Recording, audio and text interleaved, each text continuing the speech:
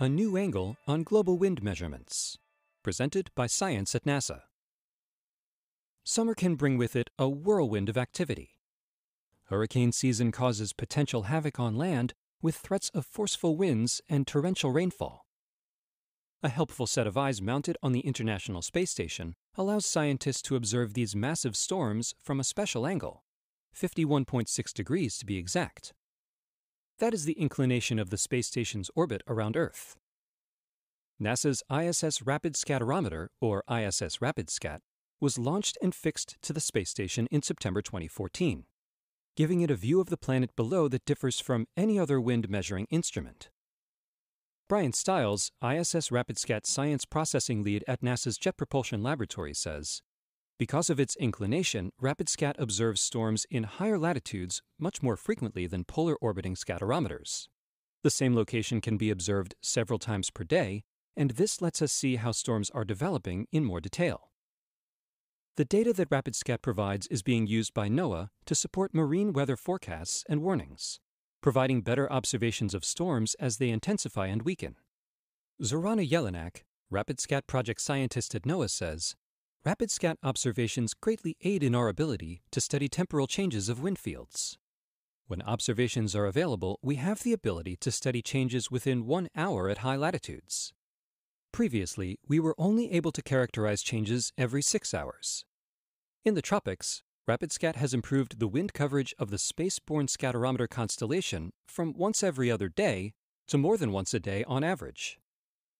ISS RapidScat is a radar, bouncing microwaves off the ocean surface and measuring the echo. Rough waters, those disturbed more by wind, return a stronger signal than smooth waters. From that information, scientists can derive wind speed as well as its direction based on the orientation of the waves. RapidScat excels at measuring winds at the ocean's surface, adds Stiles. Measurements of surface winds are important for many reasons. For one thing, surface winds define how the ocean and the atmosphere interact where they meet, which influences weather in the short and long time scales. Moreover, surface winds are what boats experience at sea, and people and buildings actually experience when a storm makes landfall. RapidScat provides remotely sensed ocean surface wind speeds and directions. With such a huge void of radar and surface observations over the oceans, remotely sensed ocean surface winds play an instrumental role in marine decision-making, forecasting, and modeling. Stiles says this is useful information for both weather forecasting and climate studies. Since it was launched, ISS RapidScat has seen dozens of storms, big and small. Maps of surface winds have given Earth scientists a unique view of the inner workings of these storms.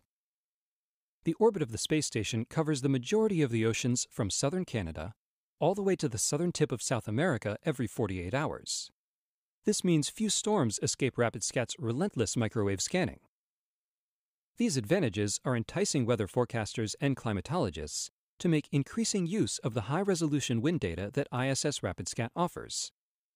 The information from these data are being utilized by marine forecasters at NOAA to help forecast, warn, and analyze wind and wave conditions over the ocean environment, from hurricanes and windstorms to fair weather conditions. Improved knowledge of impending wind and wave conditions impacts everything from large cargo ship routing to recreational boating to families vacationing along the coasts. As summer unfolds, ISS RapidScat will have a lot to do. For more from the International Space Station, go to www.nasa.gov/station. Stay tuned for updates from science.nasa.gov.